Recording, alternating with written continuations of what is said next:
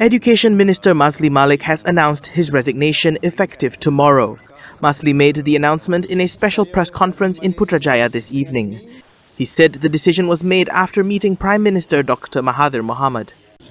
Selepas pertemuan dengan Yang Amat Berhormat Perdana Menteri sebentar tadi, di atas nasihat beliau yang merupakan bagi saya seorang ayahanda dan seorang pemimpin dan seorang negarawan yang ulung, dan di atas dasar ketaatan dan disiplin kepada kepimpinan parti dan kerajaan, maka saya dengan hati yang reda walaupun berat, dengan nasihat daripada Yang Amat Berhormat Ayahanda Perdana Menteri, saya Maszlee Malik dengan ini memulangkan semula jawatan saya sebagai Menteri Pendidikan Malaysia kepada Yang Amat Berhormat Perdana Menteri berkuat kuasa 3 Januari 2020. Sekian, terima kasih.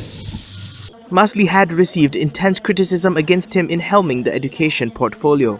He came under fire over several policies, such as the plan to make school shoes black by 2021 and over the introduction of Jawi in the Year 4 Bahasa Malaysia syllabus.